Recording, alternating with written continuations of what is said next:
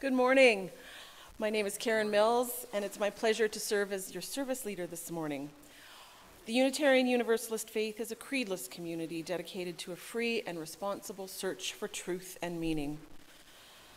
We open our hearts and minds to the diverse ideas, feelings, and expressions of our world, and whatever your heritage, whatever your faith, whomever you love, you are welcome here this morning.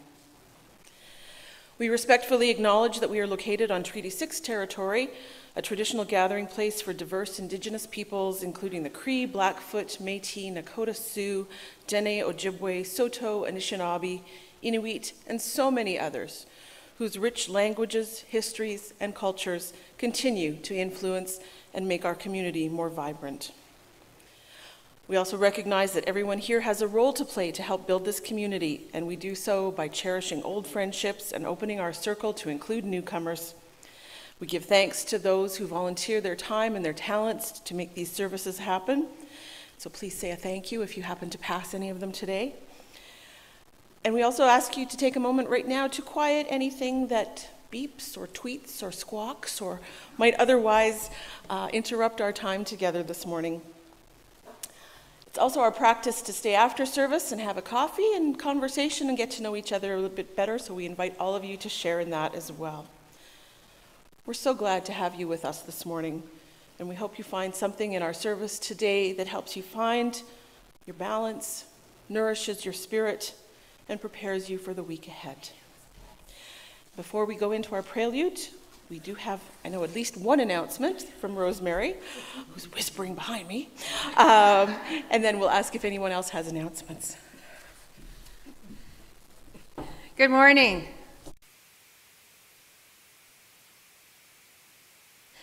I do have some announcements. I gave her a not so subtle hint. And so tomorrow night at Grafton and Blower on White Avenue, I'll be there by 6:15, just a casual, relaxing time of fellowship together to have a meal or a beverage of your choice. And so hope to see any and all there. It won't be on Zoom for folks that are on Zoom. I'm sorry about that, but we won't be filming that. Ruth has a question. It's right beside the candy store. Oh, right. And on Wednesday evening, I'll be hosting on Zoom book club 21, the 21 Cardinals Saucier. It won the Governor General's Award for best translation into English. It's from French to English, and it's not about cardinals like popes. It's about a family of 21 children, and their last name is Cardinal. It's an excellent book. I'm just about finished it, so I'm hoping for a lively discussion on that. And I just wanted to give you a heads up that there's lots of services coming up in December. It is a time of celebration. And so each Sunday there will be a service. Tonight also there is a quiet Vespers candlelight service for anyone that wishes to have a quiet meditative time to begin this busy, busy season. There'll be a mitten tree and what else? Christmas Eve service, Blue Sunday. And on Christmas Day, there will not be a service, but the church will be open for those that find themselves alone or lonely, and the church will be open all day, and there will be food, games, snacks, carols, and a turkey dinner served at 5. What time is the Vesper service? The Vesper service is at 7 p.m. tonight here in the sanctuary. Thank you. So lots to put in your calendars. But for now, let us be present here and in the moment, and we'll begin that process by having a prelude.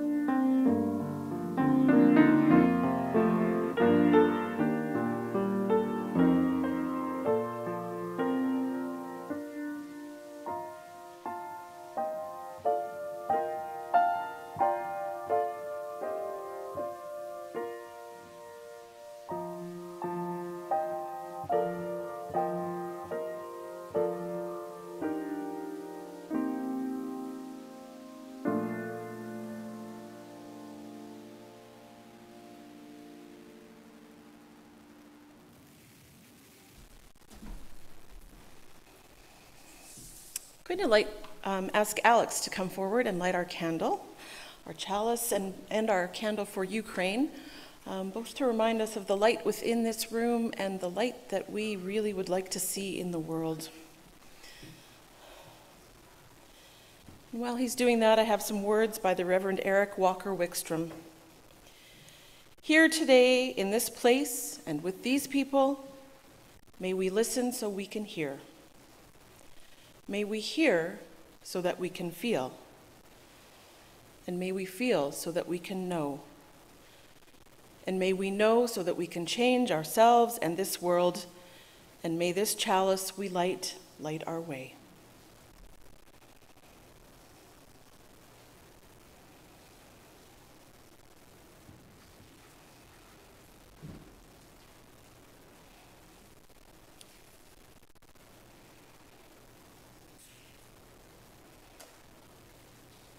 Thanks, Alex.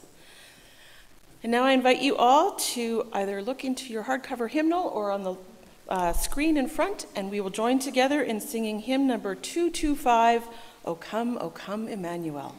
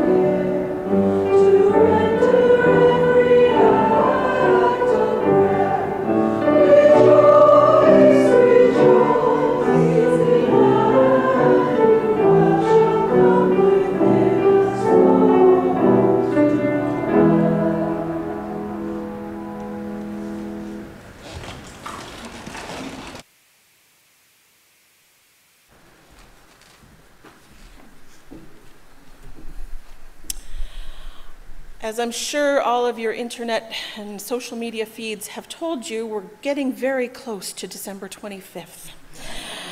And so today actually marks the first Sunday in Advent.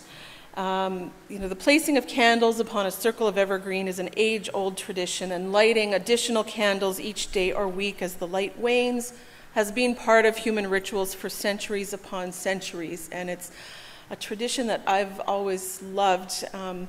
I grew up in an Anglican family, and so we always had the Advent wreath, and though my thinking around it has shifted a little bit, I love the marking of the time and sort of the anticipation that it builds and that delayed gratification and the excitement, but also the time to signal that you pause and reflect as things get busy and noisy and bright and distracting. And so today we're going to invite Gordon to light our first Advent candle. And We're warmed by the glow of the candles, and we're reminded that the wheel of the season will turn and the brilliant lengthening days will return. And the original Advent wreath in the Christian tradition dates back to the 16th century and included a candle for each of the 24 days leading up to Christmas. For us, in this time, the circle of evergreens reminds us that life and love will never end. And we light candles each week with anticipation as we know a new season will soon be here. The days will become longer, and we know that the warmth of the candles will soon be replaced by the warmth of the sun. Our first Advent candle is a candle of hope. Hope is the motivating force that moves us through times of despair.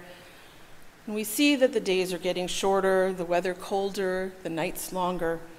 But hope tells us that longer days are ahead, that new life will emerge, and that we need to hold on just a little bit longer.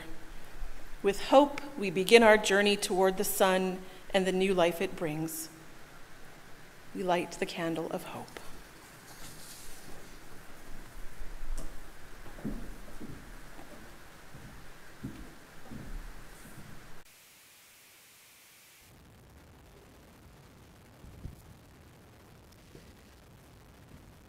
I don't think I introduced myself, but I'm the minister, just in case you hadn't figured that out.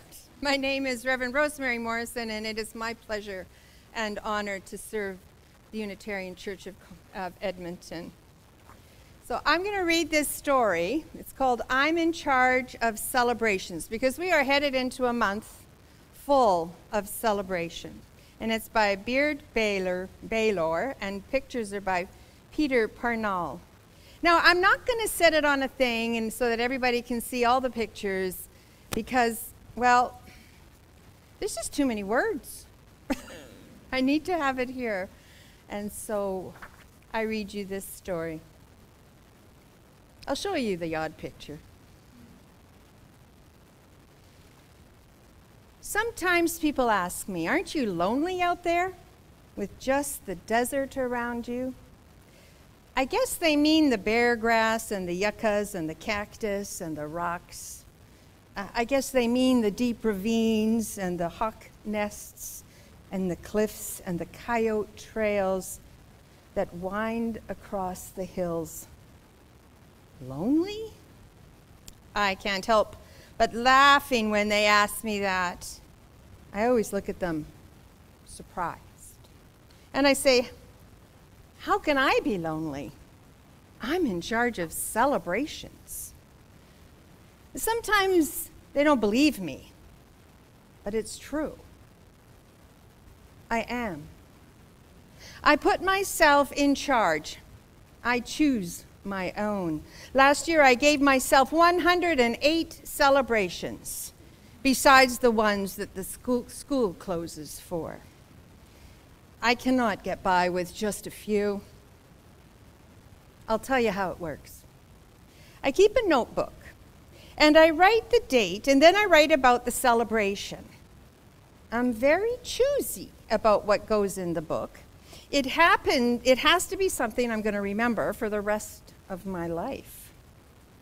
You can tell what's worth a celebration because your heart will pound. And you'll feel like you're standing on top of a mountain, and you'll catch your breath like you were breathing some kind of new air. Otherwise, I just count it as kind of an average day. I told you I was choosy.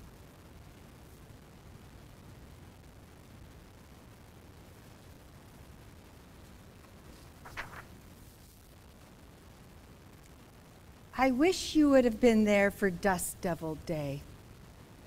But since you weren't, I'll tell you how it went. It was my first real celebration. You can call them whirlwinds if you want to. Me, I think of them as dust devils. It has a better sound. Well, anyways, I always stop to watch them. Here, everybody does. You know how they come from far away, moving up from the flats, swirling and swaying and falling and turning, picking up sticks and sand and feathers and dry tumbleweeds. Well, last March 11th, we were all going somewhere. I was in the back of a pickup truck when the dust devils started to gather. You could see they were giants. You'd swear they were calling their friends to come too, and they came, dancing in time to their own music. We all started counting. We all started looking for more. They stopped that truck, and we turned around and around watching them all. There were 7. At a time like that, something goes kind of crazy in you. You have to run to meet them, yelling all the way. You have to whirl around like you were one of them, and you can't stop until you're falling down. And you think all day, you think how lucky you were to be there. Some of my best celebrations are sudden surprises like that. If you weren't outside at that very exact moment, you'd miss them. I spend a lot of time outside myself, looking around.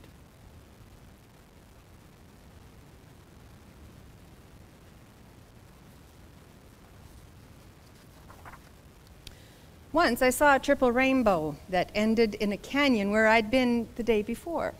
I was halfway up a hill, standing in a drizzle of rain. It was almost dark, but I wouldn't go in, because of the rainbows, of course.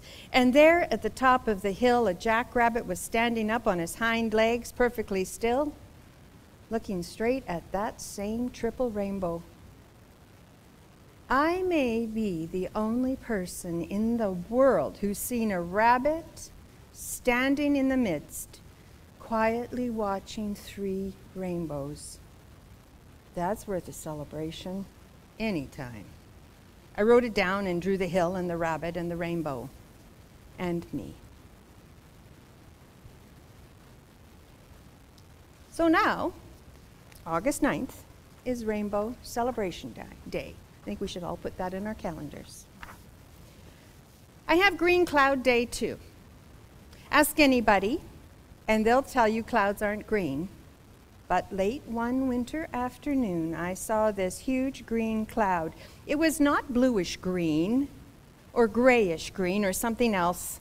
That cloud was green, green as a jungle parrot.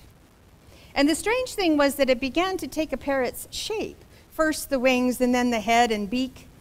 High in the winter sky, that green blue bird flew. It didn't last more than a minute, because you know how clouds are. They come and go. They change so fast. But I still remember how it looked.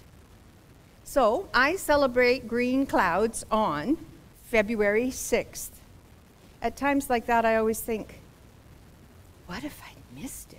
What if I'd been in the house? Or what if I hadn't looked up when I did? You can see I'm very lucky about things like that. Got to see the green parrot. And I was lucky on Coyote Day because out of all time it had to be one moment only that a certain coyote and I could meet, and we did. Friend, you should have been there too. I was following deer tracks, taking my time, bending down as I walked, kind of humming. I hum a lot. I looked up in time to see a young coyote trotting through the bush. She crossed in front of me. It was a windy day, and she was going east in that easy, silent way coyotes move. She pushed into the wind. I stood there hardly breathing, wishing I could move that way. I was surprised to see her stop and turn and look at me. She seemed to think I was just another creature following another rocky trail. That's true, of course, I am. She didn't hurry. She wasn't afraid. I saw her eyes, and she saw mine. That look held us together. Because of that, I will never feel quite the same again. So, September 28th, I celebrate Coyote Day. Here's what I do. I walk the trail I walked that day, and I hum softly as I go. Finally, I unwrap the feast I've brought for her. Last time it was 3 apples and some pumpkin seeds and an ear of corn and some big, soft, homemade ginger cookies. The next day, I happened to pass that way again. Ginger tracks went all around the rock where the food had been, and the food was gone. Next year, I'll make it even better. I'll bring an extra feast and eat that too. Another one of my great celebrations is called the Time of Falling Stars. It lasts almost a week in the middle of August, and I wait all year for those hot summer nights when the sky goes wild.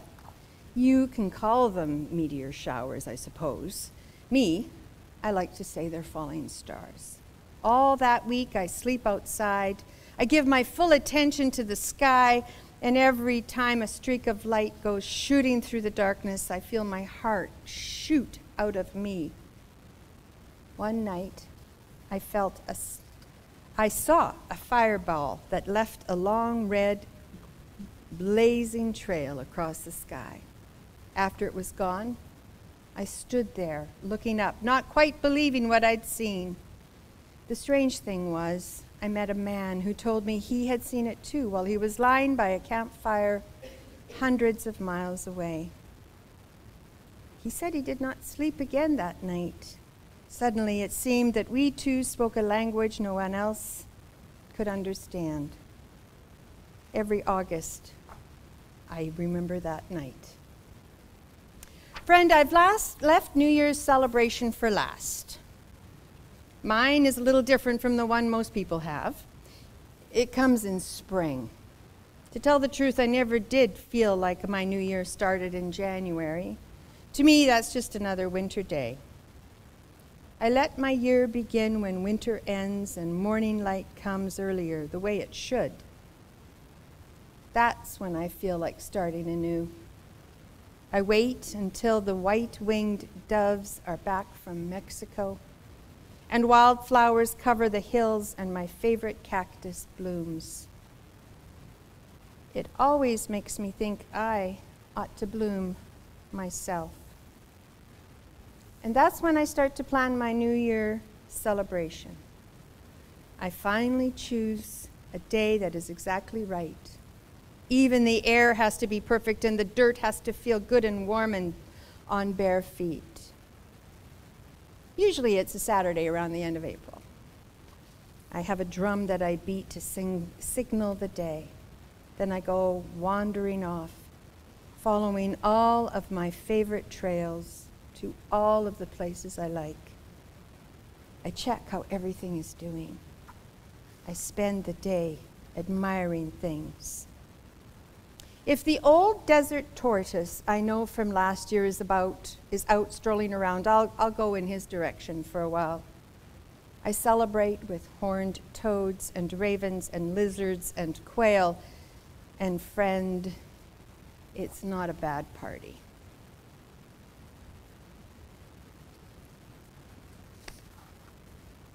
Walking back home, humming to myself, sometimes I think about those people who ask me if I'm lonely here. I have to laugh out loud. How can you be lonely with all of those celebrations?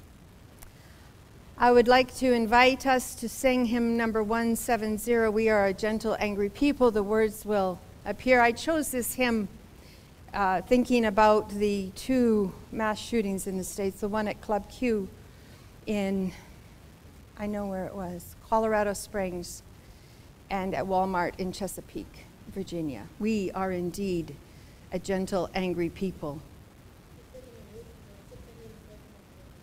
607 mass shootings in the States. I invite you to rise in body or spirit as you are willing and able as we sing hymn 170.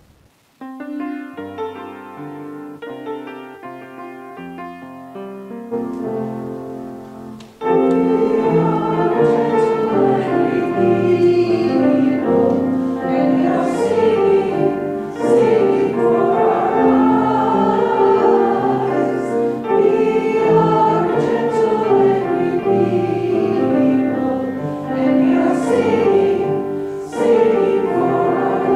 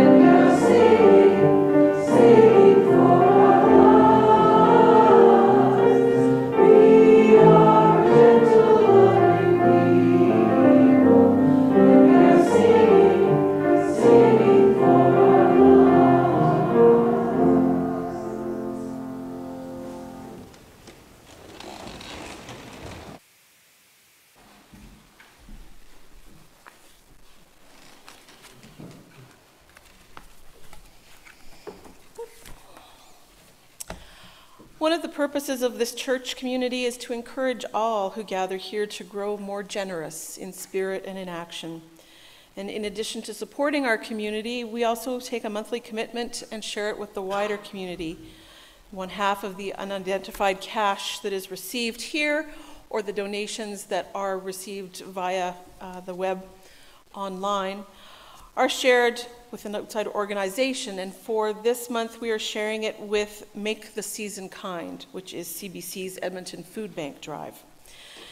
And so we'll now take an offering, and I invite the ushers to take that offering now, that allows us to exercise that all-important generosity of spirit, an offering that will support the self-supporting church and its many ministries, and your gifts will be most gratefully accepted. Following the offering, we will sing together From You I Receive.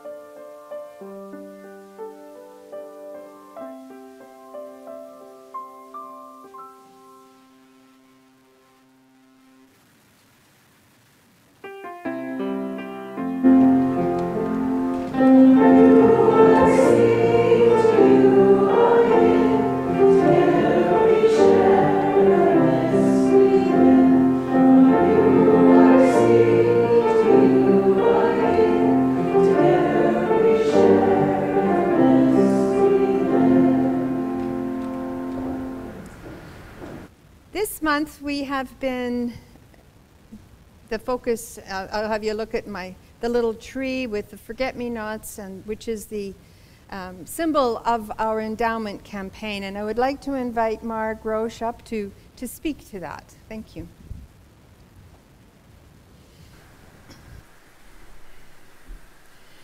Good morning.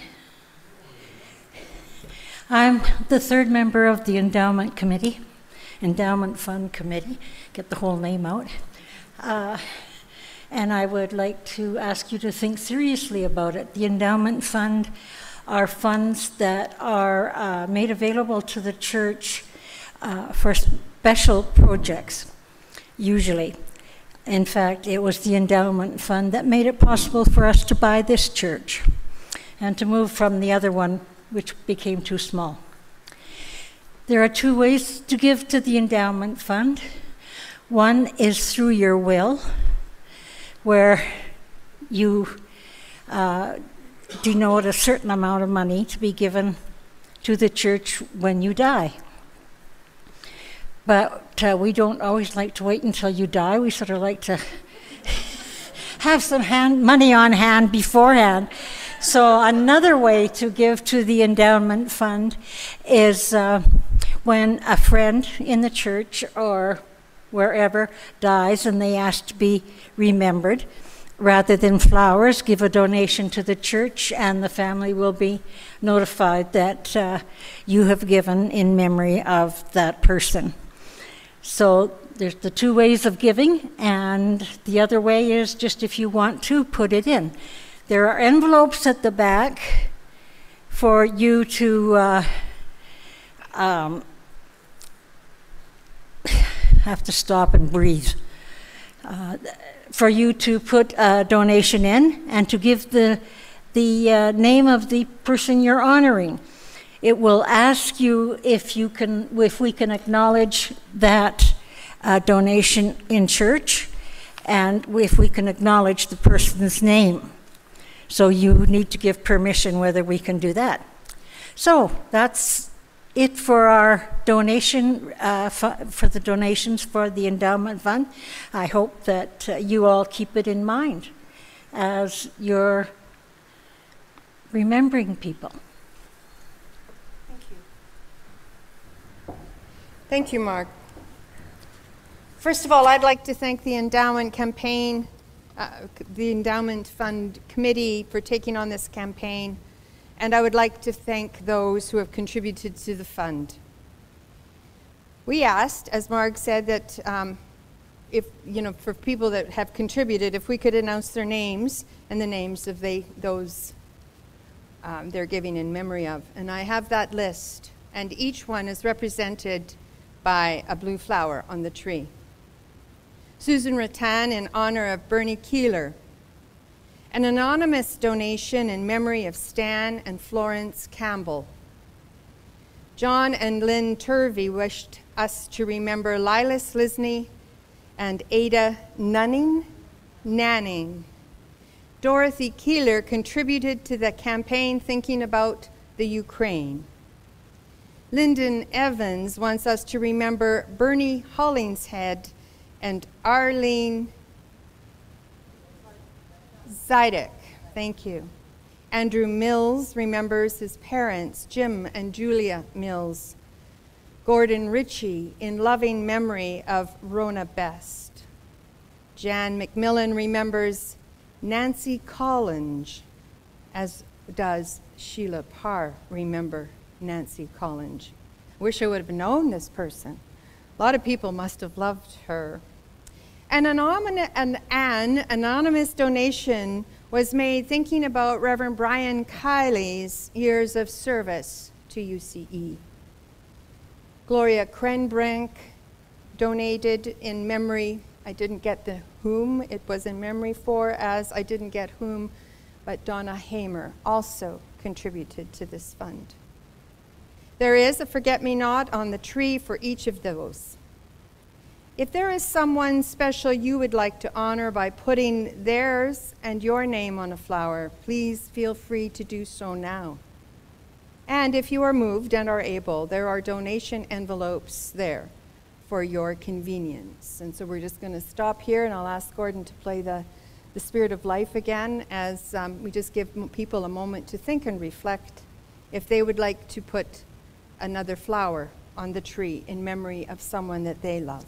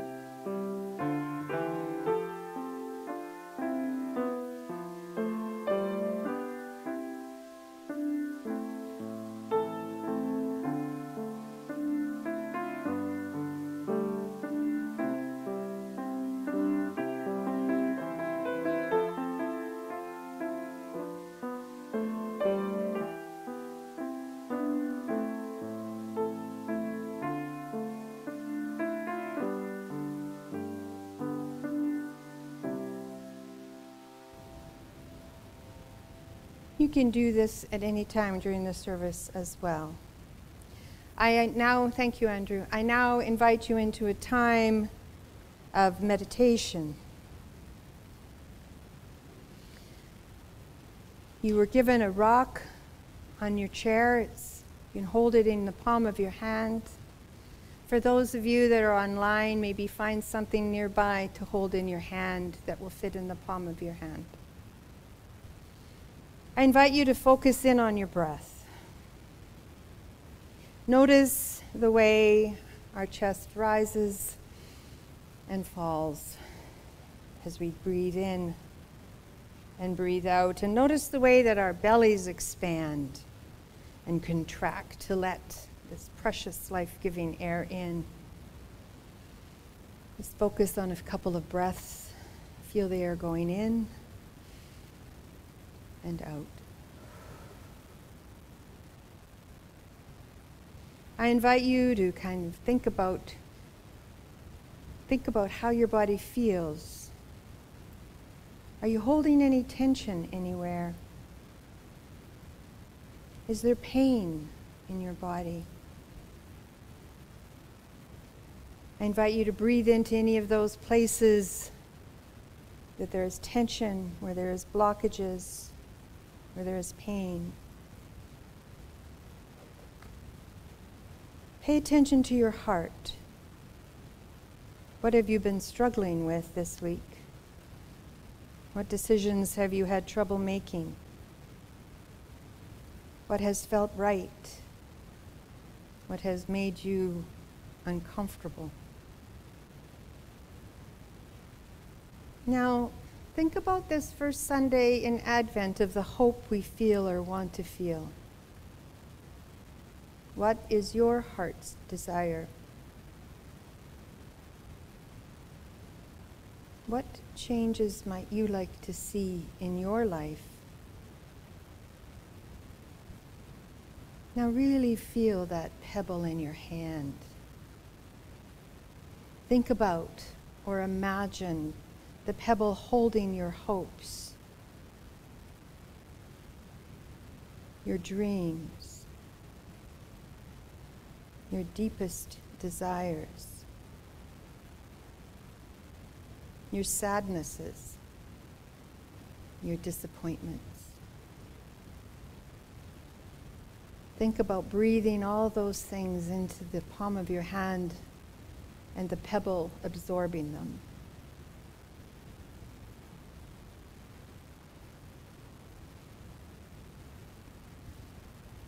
Let's hold this for about 30 seconds, and then Gordon will lead us into singing Spirit of Life. We'll sing it through twice. The words will be on the screen.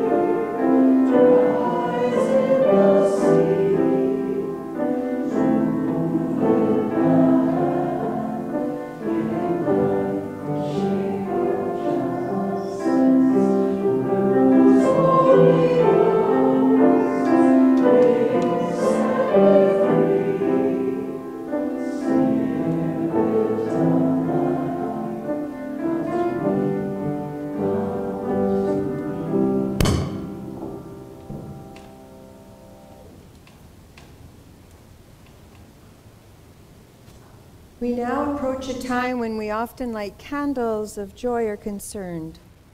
A little different today. Instead, we're going to release these pebbles into the cleansing water that has been prepared for you. You may also, at that time, pick up another pebble or two to represent your joys and concerns. For those online, I invite you to type your joys or concerns into the chat and to find a way to release the pebble that may or may not be still in your hand, or the elbow macaroni or the bean that you found in the cupboard. This invitation is open and free. May this ritual bring healing, comfort, and understanding. I invite you to line up on this side and come around the tree and drop your pebble into the water, looking this way, looking towards the back of the church. Thank you.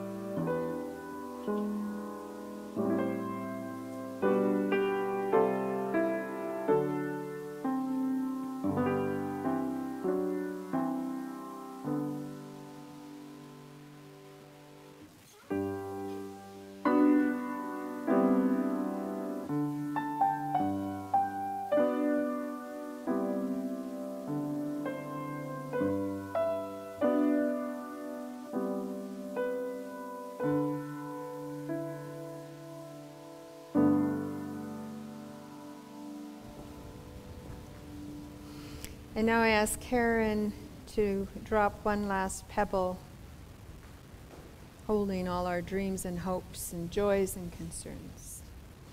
Thank you.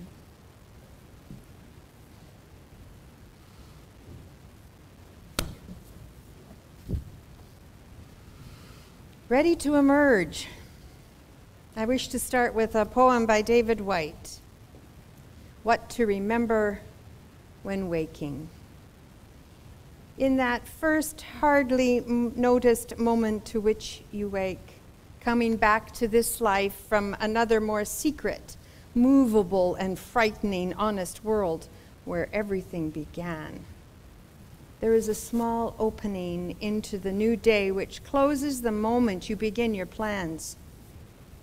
What you can plan is too small for you to live. What you can live wholeheartedly will make plans enough for the vitality hidden in your sleep. To be human is to become visible while carrying what is hidden as a gift to others. To remember the other world in this world is to live in your true inheritance. You are not a troubled guest on this earth. You are not an accident amidst other accidents. You were invited from another and greater night than the one from which you have just emerged. Now, looking through the slanting light of the morning window toward the mountain presence of everything that can be, what urgency calls you to your one love? What shape waits in the seed of you to grow and spread its branches against a future sky? Is it waiting in the fertile sea, in the trees beyond the house, in the life you can imagine for yourself, in the open and lovely white pages on the waiting desk? The acorn theory proposes, and I will bring evidence for the claim, that you and I and every single person is born with a defining image. Individuality resides in a formal cause. To use philosophical language, going back to Aristotle, we each embody our own idea. And this form, this idea, this image does not tolerate too much straying. The theory also attributes to this innate image an angelic or demonic intention, as if it were a spark of consciousness, and moreover, hold that it has our interest at heart because it chose us for its reasons. That's kind of an abridged from James Hillman's Soul Code. So the acorn theory has been used by philosophers throughout the ages. We've heard some ideas from Hillman. He continues to discuss the idea of the acorn as a metaphor for how our destiny unfolds. And he brings forth this idea, this concept that the destiny, calling, or governing image inhabits our soul, whatever that is, our essence, whatever word is comfortable for you, and that it has been articulated through the ages.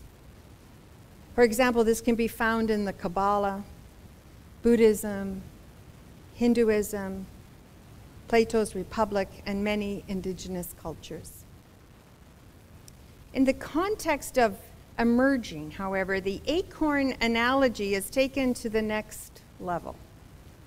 Locked up in the seed of your soul or your essence is not just an image, a calling or pattern of potential. It is the fully realized self, formed in the invisible dimension of your being. And while it makes use of the raw materials of your life to take shape, it is not dependent on anything outside of you for its existence. It already possesses the power and substance to manifest whatever it needs. The truth, as the great spiritual masters have taught us, is that all of life is conspiring for our awakening and fulfillment. Just as there have been plants that require rough soil to activate chemicals that can make them hardier and better to thrive in the environment.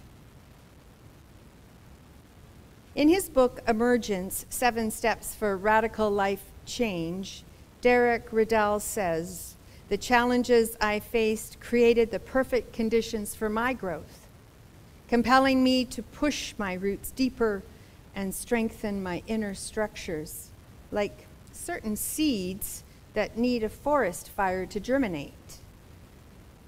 Those early childhood experiences sparked a fire within me that cracked open the seed of my potential and allowed it to grow. What I can now see is that all these powerful promptings were my acorn, or true self, guiding and directing me, creating opportunities for me to cultivate the inner and outer conditions necessary for its emergence. The same process is true for you." End of quote. So Derek Riddell Rydal, I don't know how to say his last name, is a writer, an actor, a spiritual leader, and a licensed integrative therapist. He says he tried to become a monk and then a minister, and both of those didn't work out so well. In his book that I just quoted from, he tells the story from a time when he was doing these big workshops, telling people they needed to change. They needed to self-improve. One time, though, he could tell his audience wasn't buying it. And so he dug in deeper. He tried to make them believe they could attract what they needed if they just tried hard enough. In his quiet desperation, and while on stage, he realized that he had it all wrong. That the model of personal development was absolutely wrong. And he could see why his talk wasn't working. And he didn't believe it anymore. And he realized that instant of lacking something, everyone is whole, just as they are. He says, just as the oak is already in the acorn, everything we're meant to be, and all we need to fulfill it is already in us. A perfect pattern and divine purpose. And like the oak from the acorn, when the conditions are right, this innate potential naturally emerges. And so he looked down at his audience and he told them that they needed to stop trying to find that thing they think they are missing, because they are not missing anything.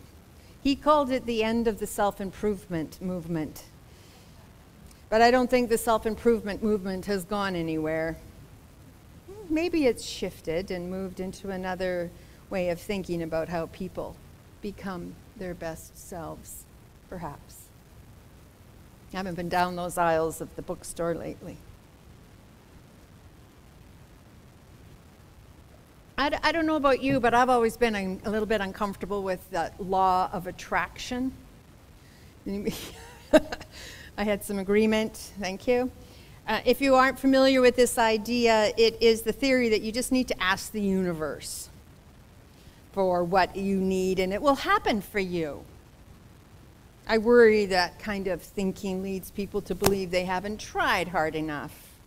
Or that, what if a person's a refugee, or the victim of a crime, or they get a terrible disease? Have they brought it on themselves then? Have they just not asked the universe for enough safety and health? I believe this kind of thinking is dangerous because it blames the person that is in war for the war or the violence or the disease, and it tells them that they just aren't enough. They haven't tried hard enough. So this way of thinking is different than visualization. Who uses visualization in their workaday lives? Yeah. Sports and other types of coaches use visualization to great effect. For me, the idea is that if I can't see myself doing it, if I can't visualize it, I can't actually do it. So coaches use it for hockey, basketball, ballet, whatever. So anytime there's a high level of skill or creativity being developed, visualization is often a strategy to getting the person to the Olympics or onto the operatic stage. For me, I often use visualization, seeing myself doing something before I can learn the skill or have a successful outcome. Some might call this daydreaming. I love daydreaming. I think it's an important way to spend your time. I used to think that the time that I spent daydreaming was totally wasted. However, I've come to understand that we need that time to gaze out of the window or sit in the forest, to put everything aside and just let our minds wander and take us on some wild and often creative journey. How many here love to daydream? Yeah, most of us, probably everybody.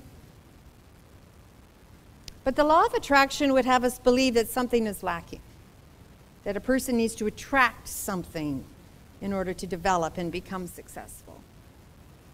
The laws of emergence, contrarily, states that we are whole. And the world is waiting and needing that which is within you to emerge and mingle in the world, and to make it a better place. It's sort of like the old hymn, "Don't hide your talents under a bushel, let them shine."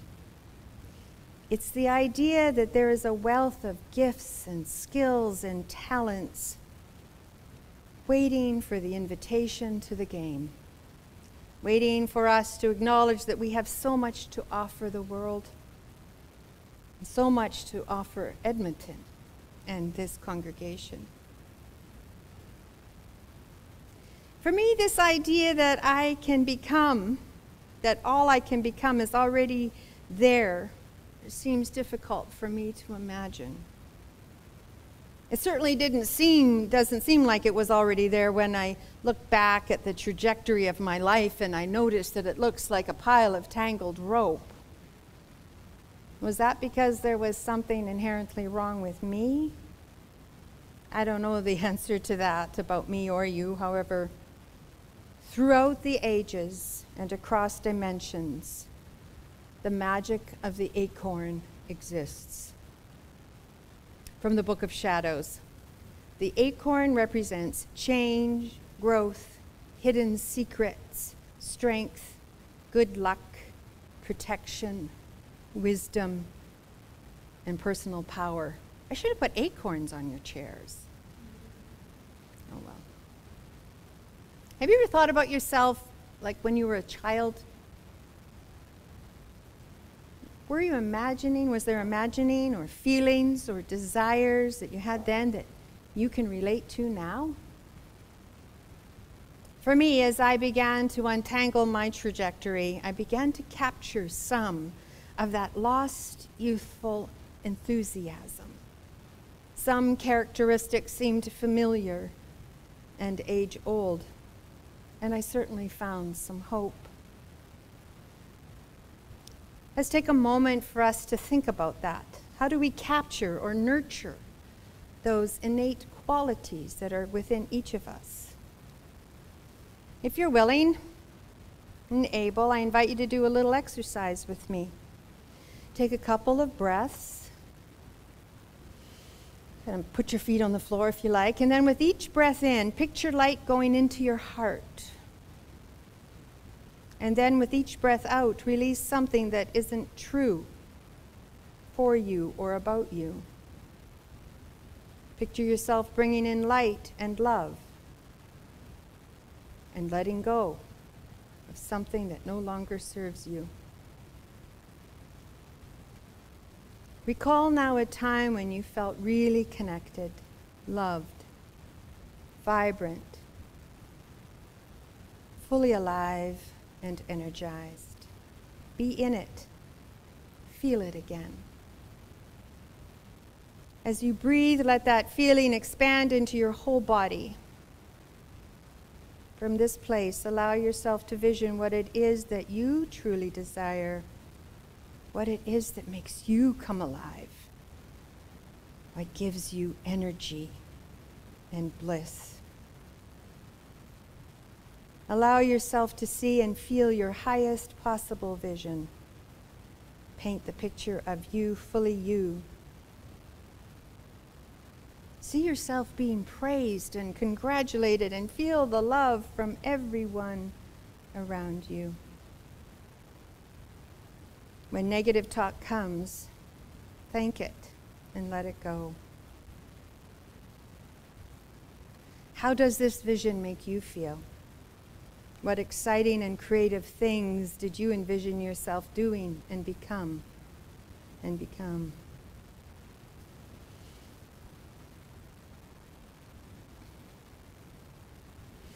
I invite you now to begin letting go of this exercise. Bat your eyes if they were closed. Look around. Notice things in the room. Take a few more breaths as you come back to the here and now.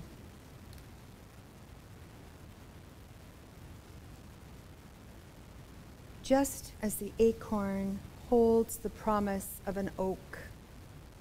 When given the right soil, within us is the promise of beauty and wholeness. As you see yourself moving into your week ahead, remember, it's not about attracting things to you, but rather allowing your true self to emerge, and then watch for the love and healing that follows. So may it be. Amen. I invite you into about 30 seconds of silent reflection.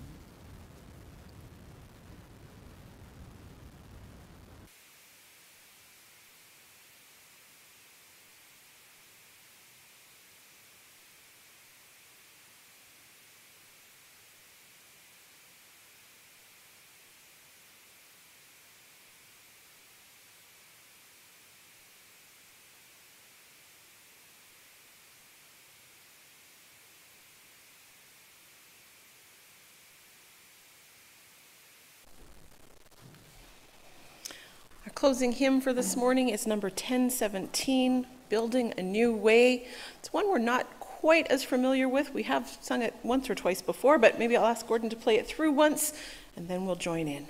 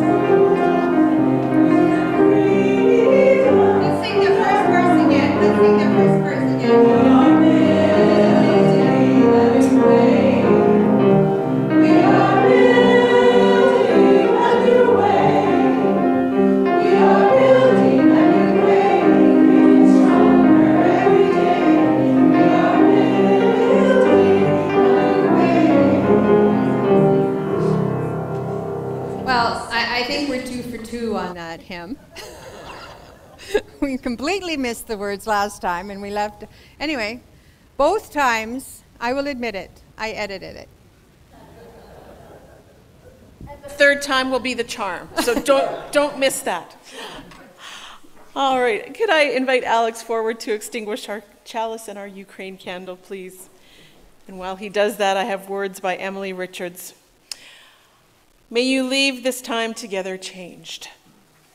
May the promises you have made to yourself about who you want to be feel closer to the reality of who you are right now. May you share that feeling of transformation wherever you go, and may it spread into every word, deed, thought, and interaction until we are all changed and changing, transformed and transforming together, becoming our better selves.